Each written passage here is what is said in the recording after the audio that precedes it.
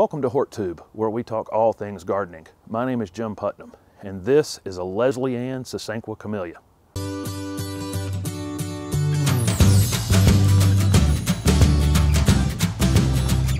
This is Leslie Ann Sasanqua Camellia, a fall and early winter blooming variety with beautiful pinkish white flowers. Like most Camellia Sasanquas, Leslie Ann can get big over time. I would imagine it'll end up over 10 feet if it was never pruned. It's definitely slower growing in a container than some of the other varieties, so I think this thing's going to be very easy to keep, even less than 6 feet in height, for a very, very long period of time, just by taking a small amount off of it every year. Camellia Sasanquas are best in zones 7 to 9. If you had a very protected space in zone 6B and it wasn't in a lot of the north wind, it might be worth a try. Like most camellias, they're actually pretty slow growing. We might only get about 3 or 4 inches of growth out of these in a single season, which is great because most camellias will outgrow the spaces that we put them in, so at least this extends the period of time in which we have to make hard decisions about pruning them. Camellia Sasanquas will take a lot more sun than Camellia japonicas will, but I wouldn't test them in all-day sun. I don't think they would perform very well there. If you have a spot where you get half a day's sun, either in the morning or the late afternoon, would be ideal. There are a lot of different uses for these fall blooming Camellia Sasanquas. If you're going to use them on a foundation though, they really need to go on a corner, and the thing's going to grow into almost a small tree, so it's not going to be very good with windows at all.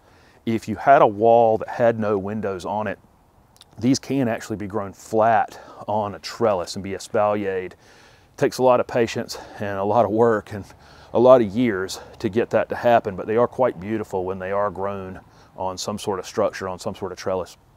They also work well in containers, probably better in zones 8 or 9 in that case, so that the roots don't end up freezing solid and doing damage to them. Probably not a good idea in zone 7 unless you were going to protect it in the wintertime in some sort of structure or bury the pot or something like that.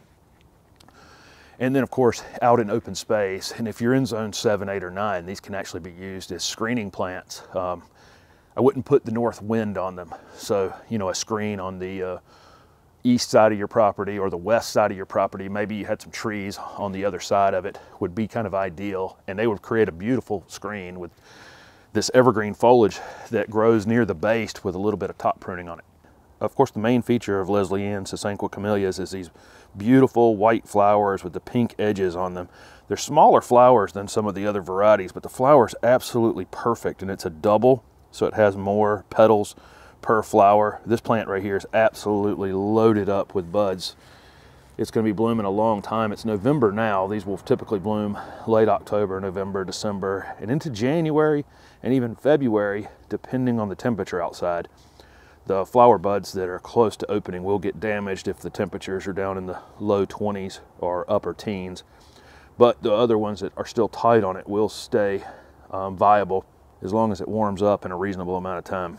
Here's a better representation of the flower, which is just an absolutely perfect little double flower that's white with pink edges. In terms of planting camellias, I've linked videos below for planting them either in clay soils or in sandier soils. Just follow those instructions and you should be fine. Camellias are definitely one of those plants that just don't like wet feet. Camellias are not plants that require a lot of ongoing watering once they're established. Really, some of the best camellias I ever see are places where people aren't maintaining them at all and just letting them grow over time. They're extremely drought tolerant once established. The first year or so, you'll want to go out and put your finger in the ground, maybe a couple inches down, maybe 3 or 4 inches back from the trunk, and make sure it's not too dry. If it is, drown the entire space around it and then let it dry out again.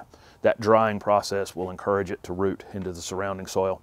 Camellias are best fertilized in the mid-spring with an azalea camellia rhododendron fertilizer. That's a fertilizer for acid-loving plants. Usually those types of fertilizers are slow release. Just make sure the one you're buying is. And it'll last 3 to 4 months and then run out in the summer and let this thing kind of go into a natural dormancy. We don't want to put a lot of leaves on these late in the summer for 2 reasons.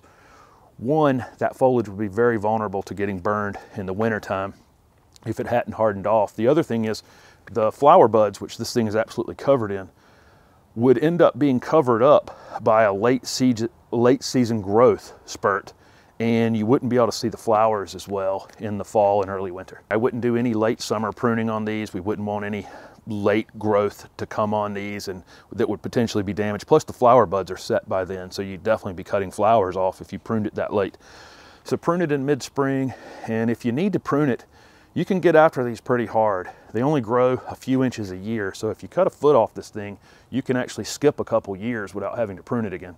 Camellia is in the T family and actually has its own scale named after it called T-scale that will attach to the underside of the older leaves and the bottom of the plant and sometimes along the stems. I just don't worry about it. There are insect controls for it if you're interested in doing that.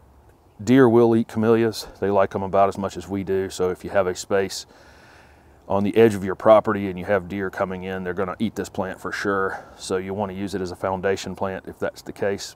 One issue you definitely have if you plant this plant too deep, over mulch it, over water it, you're almost certainly going to be visited with root rot. That's the thing that will kill this plant for sure, is really loving it to death. So what are you waiting for? Even you can grow the low maintenance, beautiful, fall flowering Leslie Ann Camellia.